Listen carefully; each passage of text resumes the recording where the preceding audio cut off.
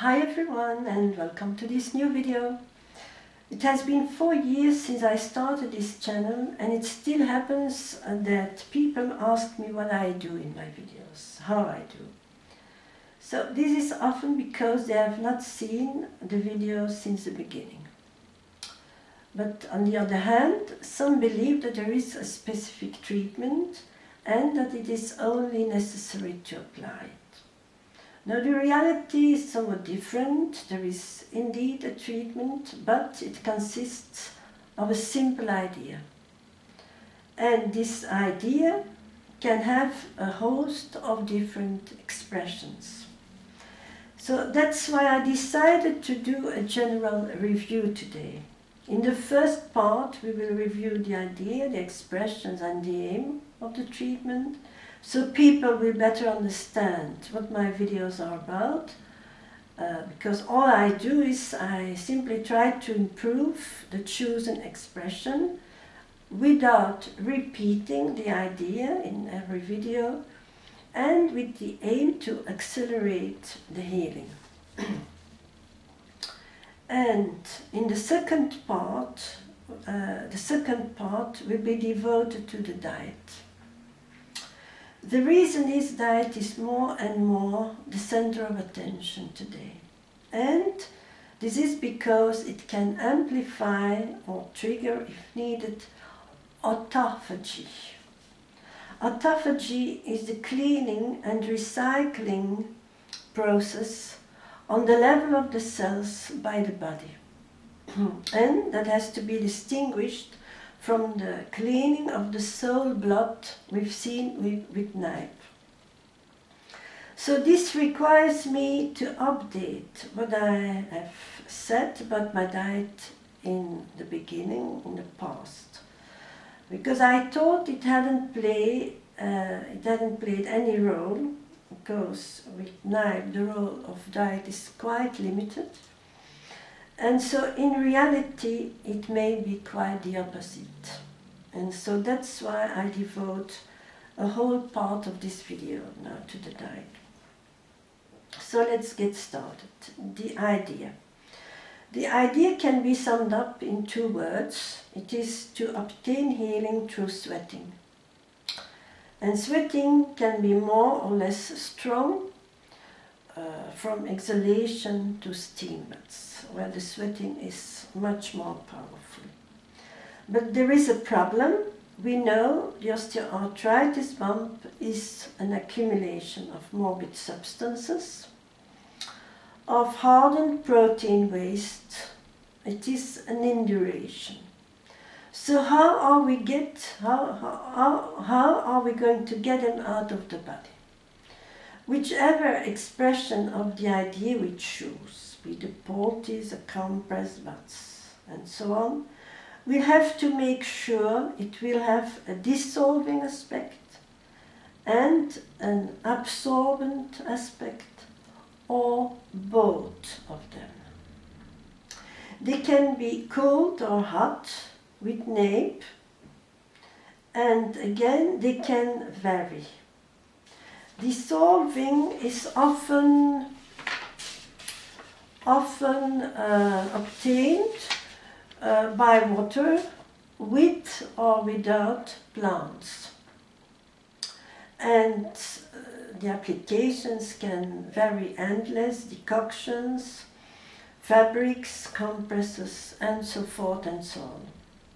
Absorption is obtained most often with salt or clay applications.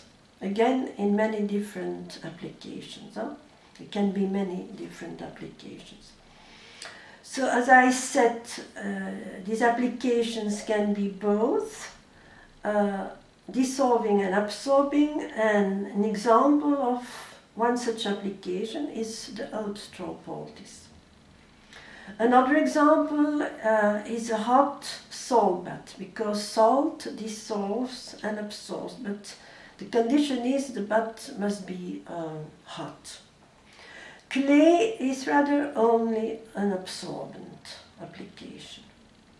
Salmonov's baths are always hot and can be dissolving, absorbing, or both. There are 3 different salmon of buds.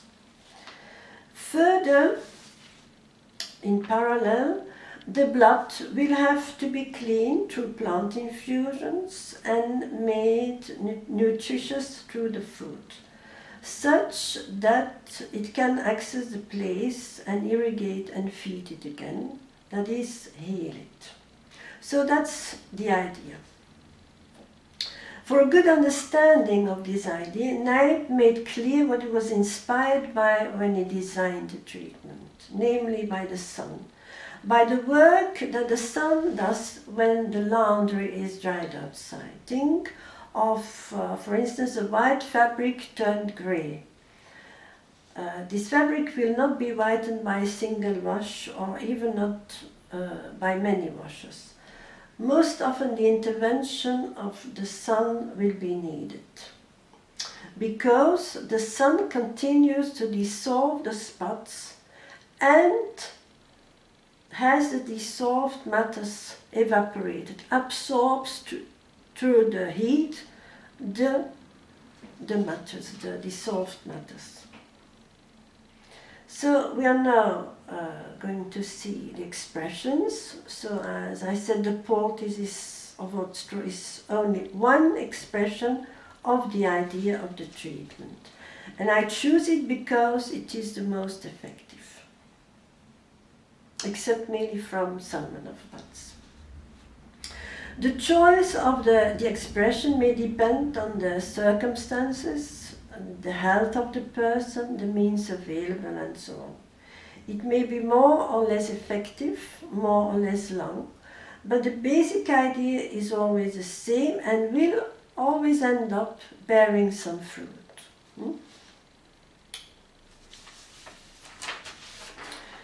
The aim of the treatment, and therefore of the poultice, is to treat osteoarthritis when there is no sun, in wet or cold weather, so at any time and wherever you are.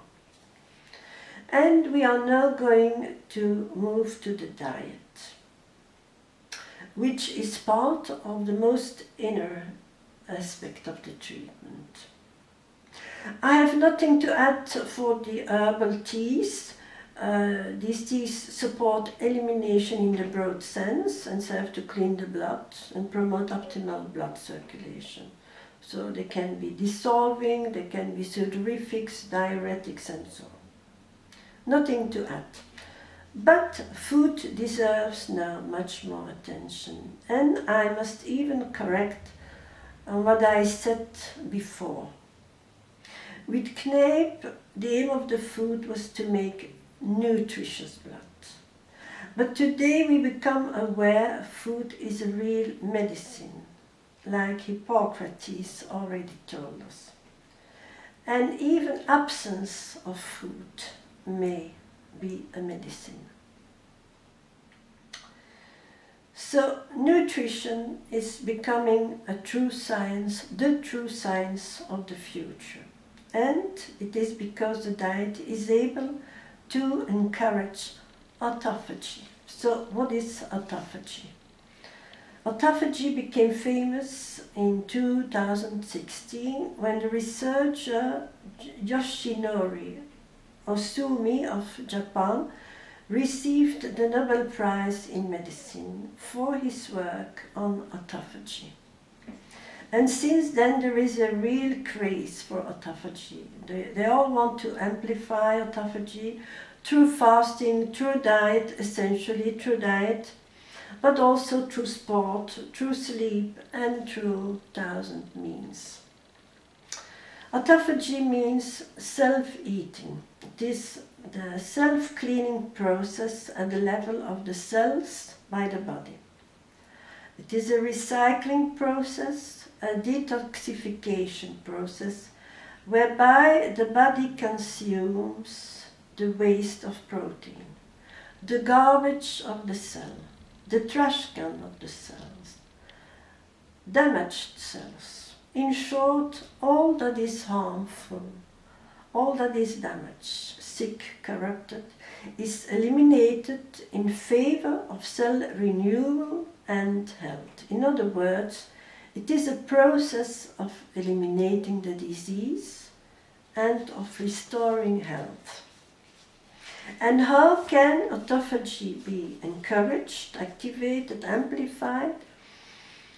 Well, it is a natural process that is actually always active, because the body needs more protein, or more exactly amino acids, than provided by the food. Yoshinori Ohsumi says that the body needs 200 to 300 grams protein a day and gets only 50 to 100 grams at an average, depending on the person and what he eats. So the body recycles the protein debris to make more amino acids usable by the body.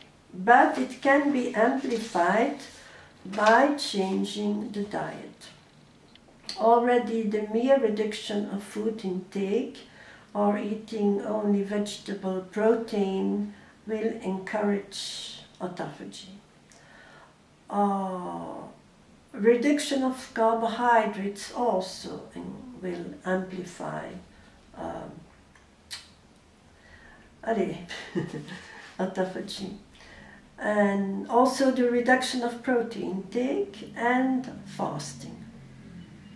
So we are now going to see some diets encouraging autophagy. The first is the simple vegan diet. Because of the plant protein not having all the essential amino acids, the body will be stimulated to recycle them in protein that it can use.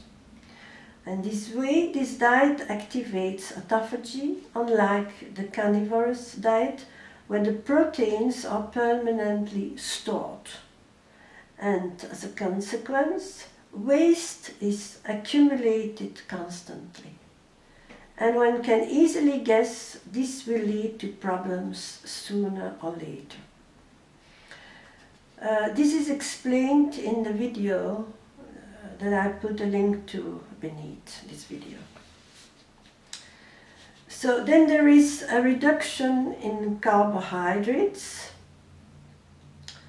Autophagy will be also amplified. There is one diet that decreases carbs up to 5%, the ketogenic diet. This is actually quite similar already to fasting, because the goal is to get the body to draw energy from the body fat stocks once the carbs are exhausted. The food pyramid is 65% fat, 30% protein and 5% carbohydrates. But no need to go to this extreme. Decreasing the carbohydrate intake is already enough. And it is this new data that forces me to put into question what I said in the past about my diet, my previous diet. Because as to please my sensitive bowel, I told this in video 26, as to please my sensitive bowel, I avoided fibers as much as possible. It happens, fibers are found mainly in fruits, vegetables and cereals. Therefore, precisely in the foods containing carbohydrates. So my carbohydrates intake was therefore quite low. They never went down as low as 5%, because I managed to have them in the normal range. But I was most often at the minimum of the range of normal values, that is 200 grams rather than 400 or 600 grams. So I may have underestimated the role of my diet. in the healing of osteoarthritis, because it was a low-carb diet. More than likely, it has even played a significant role, especially when I think of the sensations in my fingers, and I've described them in one of the videos. They were as lightnings in the finger, making me think that some of the dissolved substances were taken back into the bloodstream. So some have been wiped out through the pores, but some may have been taken back into the bloodstream. So I must ask you to take note of this, as it is certainly a new track to explore, and an all the more interesting track that it is 100% safe. This set, low carbohydrate diet, is certainly bearable, but actually only stick to it because I thought it was the best for my bowel. In the long term it becomes more difficult. I often felt somewhat hungry. So all this being said, for a short time, the time to solve an osteoarthritis bone, it is certainly to be considered. Now the whole food plant-based diet, as you know, I've switched to this diet, and it is based on whole foods and plants and without added fats. It differs from the simple vegan diet in that it does not contain refined or processed food, little or no salt or simple sugars, low fat, and also is very low in protein. It differs also from the previous low carbs diet because of its inverse pyramid. The pyramid is here 80% carbs, which is very much, 10% protein and 10% fat. It is promoted, as we've seen, by Colin Campbell and Dr. Esselstyn and many other doctors too. And this diet has been made famous by Clinton. So it amplifies autophagy because of its very low protein content. From my point of view, the big advantage is that it restores, because it is low in fat, an optimal ratio between omega-3, which are anti-inflammatory, and omega-6, which cause inflammation. At least if I take each day a spoonful of flaxseed or chia seeds.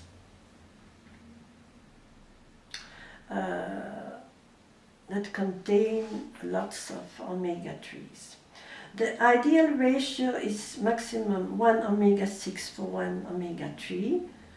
Say maximum 4 omega-6 for 1 omega-3.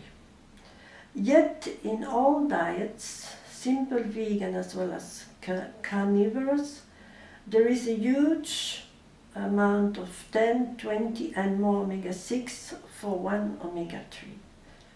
And I know the high omega-6 intake have done a lot of harm to my bowel in the past. A last remark that I would like to do is vegan diets needs to be supplemented with vitamin B12. Maybe also with vitamin D if there is no sun. And it is also advised to check the iron intake and check whether iron is assimilated okay. One learns to eat according to assimilation of iron. So, well, you are now even better equipped to take control of your finger osteoarthritis. Always keep in mind that the treatment may take some time and that regularity makes the success. Patience will be needed. It seems that only a fast will be faster. So I'm going to take a course on nutrition now, soon in the fall, and so I'm serious about diet. So, and that's it for today. Thank you so much for listening, for coming. Until the next video. Bye bye.